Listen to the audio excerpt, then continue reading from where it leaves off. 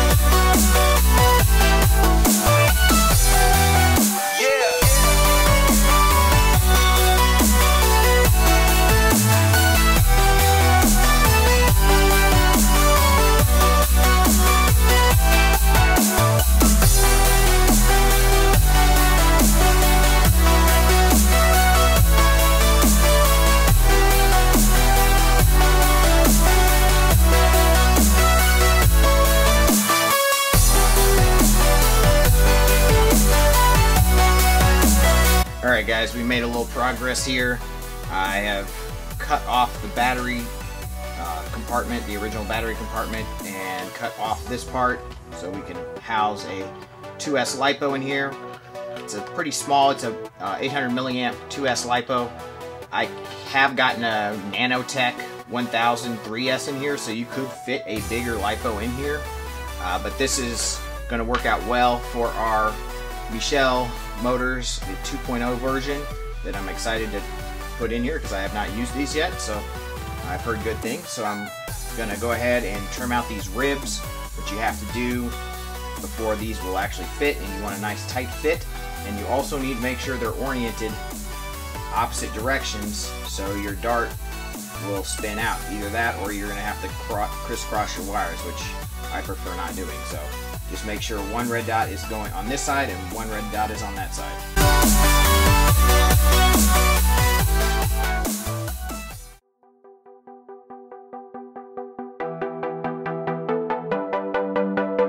Alright, we'll see if these guys fit, how they fit.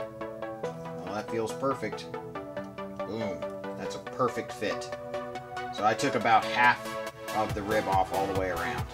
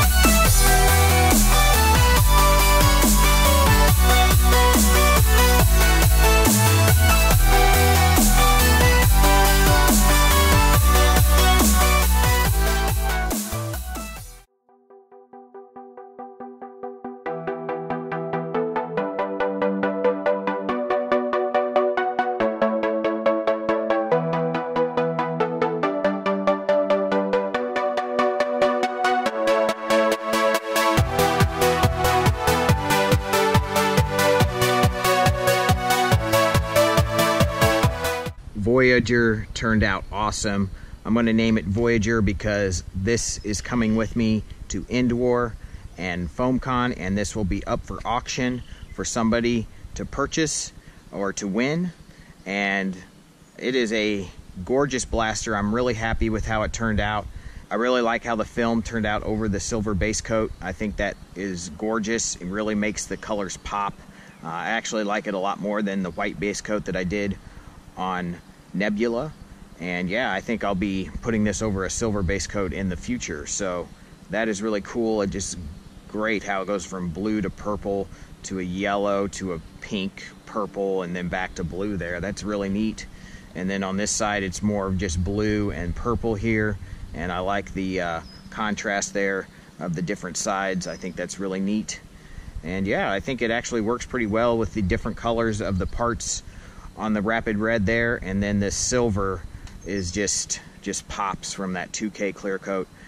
Same with the film, and everything is just sparkly and awesome. So let's go ahead and take Voyager and put it over the chronograph and see what kind of readings we get with these Meishel motors in here. I have not actually fired anything with these in yet, so this is a first. So we'll see what kind of performance we get. 102,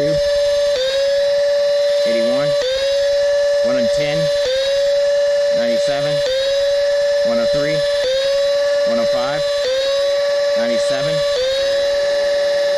97, 69, 101, 108, 104, 103, that's it.